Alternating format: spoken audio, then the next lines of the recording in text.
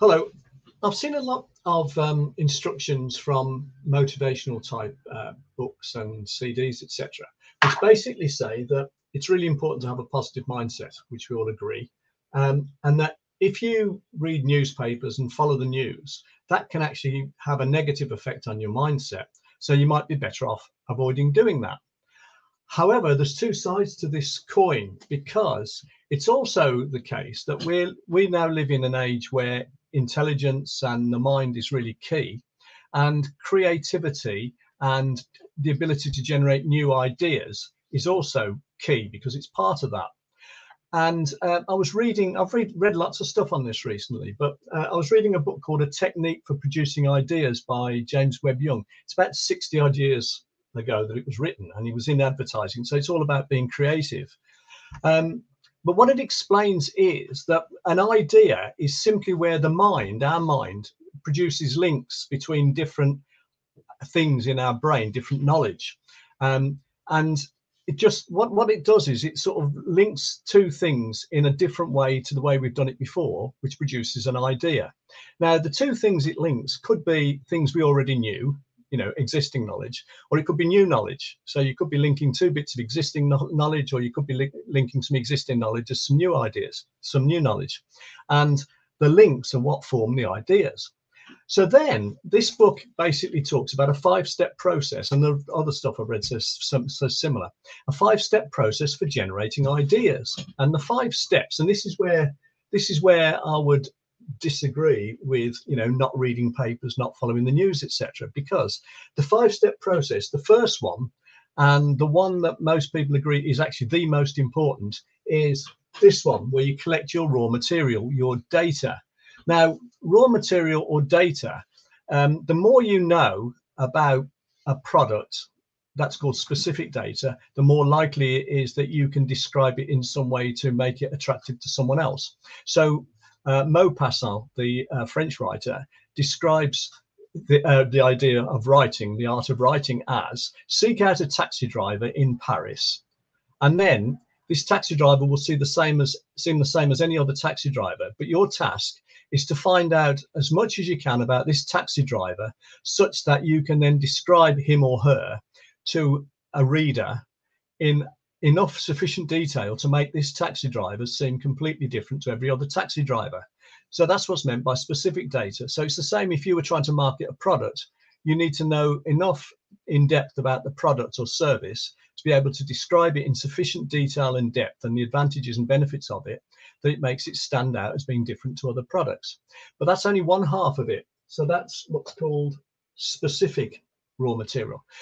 But you've also got what's called general raw material. Now, general raw material, so the way this works is it's been proven that people who generate lots of ideas, people who are creative, are interested in wide-ranging things. They're very curious. They read a lot. They experience different things. And there's two types of experience. You can either experience things directly, or you can experience things vicariously. Now, vicariously means things like watching on TV, watching films, but also reading, listening to tapes, etc.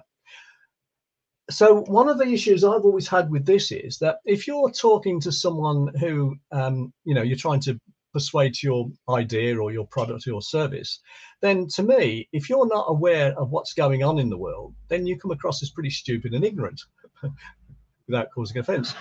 So to me, not following the news and not reading newspapers just seems pretty stupid. However, it goes beyond that, because it's backed up by this, because following what's going on in the world, the news, general affairs, and everything else, the more wide-ranging interest you have, the better. That gives you more and more knowledge in your brain, which means there's more and more possible links in your mind between this bit of knowledge and this bit of knowledge, which means you're more and more likely to be able to come up with ideas. So to me, not being aware of what's going on, not reading the newspapers, not following the news, is counterproductive in this sense, as well as being counterproductive in the sense that you'll come across as, pretty not knowing what you're talking about. So this 5-step process, so that's the first one, and it's the most important. And then the other 4 steps are: you then allow the brain to chew on this raw data, to masticate it, he calls it, or they call it, basically to play around with it, to toss it around from one angle to another. And again, the more information you've got, both specific and general, the more links there are to chew around. And then you drop it, you basically leave it go, and you trust to the fact that your subconscious mind will come up with some ideas. And eventually what tends to happen is an idea will pop out when you're least expecting it, because you've just gone off and played golf or gone fishing or gone for a walk or gone for a bike ride or something. This idea pops out.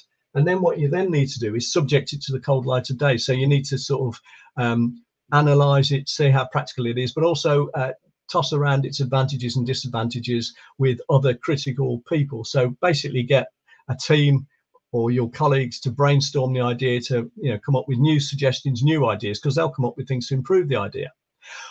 So the basis of all this is that, okay, avoiding the news and avoiding newspapers might mean that you'll be more positive rather than negative. That could be true. However, in terms of the creative mindset, your mind being creative, then the more knowledge it has, both specific about your particular product or service or whatever it is, but also general, i.e. background knowledge of as wide a ranging things as you can get, the better in terms of being creative and coming up with ideas.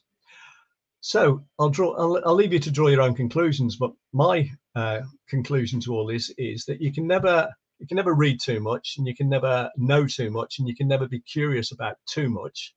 And the more you're interested in, the more you read and the more you're curious about, the more likely it is that your brain will be stimulated, and that it will see connections between different bits of knowledge, and that it will suggest ideas and creativity to you.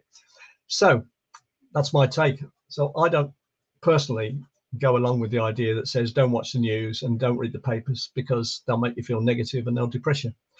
But you may disagree, and obviously if you do, I'd quite welcome the discussion. So I hope you found that interesting. Thank you very much for watching today.